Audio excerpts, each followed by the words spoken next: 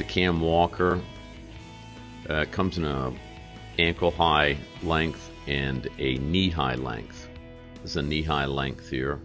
Has 3 straps on the top.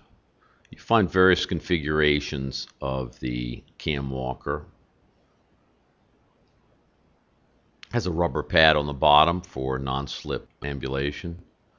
You want to open up the straps first. Good to fold them back on themselves just so that they don't hook anything. Open all the straps up, do that, get out of the way, then open the boot up. Some of them come with extra pads for padding certain areas that might be loose. You can lay them back into the boot depending on how the boot fits. That'd be on the heel. You can put it on the side or the top of the foot, higher up the calf, wherever you'd like to put it. Place the foot assembly inside of the unit. You start with these with the lower covers to close those covers up on the foot, and you work your way up. These inner covers wrap around the calf. You can put it in snugly.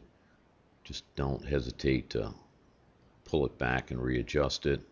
And then you start strapping. Start from the bottom.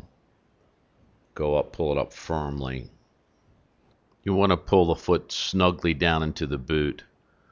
It's sort of like a snow boot.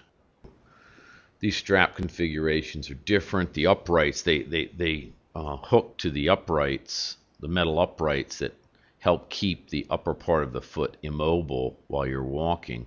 So you're kind of limping along so that you don't bend that ankle foot assembly. And again, the tension here, you just tension it for comfort and for practical use. And go up from the bottom. Adjust all those straps as necessary. There you have it.